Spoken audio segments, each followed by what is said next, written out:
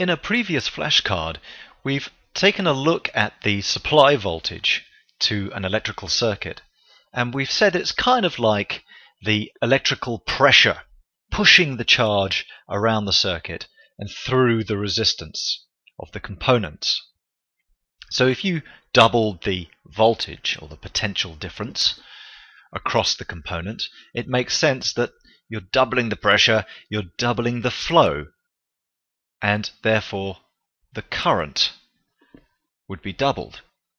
So when the potential difference across a piece of resistance wire is changed, the current through the wire also changes. Now, what is the relationship between the two? Well, we've already said if you doubled one, then you will double the other. And so the kind of graph that you will see will look something like this.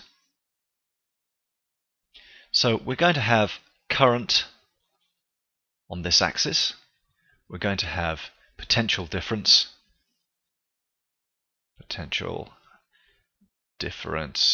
or voltage on this axis, and potential difference will be measured in volts. Current will be measured in amps. Now, when you've got no potential difference, so we've got no battery, if you like, zero, then how much current would we have? Well, there's nothing to push the charge around, so we're going to have zero current. And then with some kind of potential difference, we will have some current flow pushing that charge around. What happens if you double the potential difference?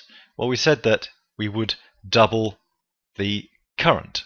That's double the flow. And so the relationship we're going to find is a straight line going through the origin. I can line up my ruler. And this straight line is a line of proportionality. So we can say that current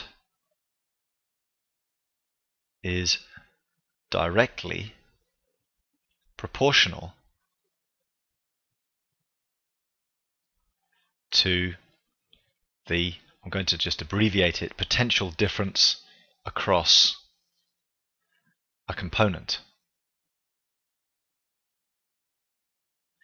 Okay, so this is a straight line, directly proportional. Now this is actually a law, and it's called Ohm's Law.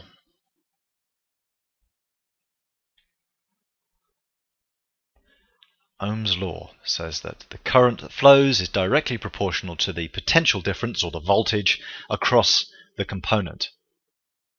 Now, one proviso, one thing to note, that the temperature of the component, the temperature must be held constant for this law to hold. And in future flashcards, we'll be taking a look at how temperature affects the current flow if you have a certain voltage push.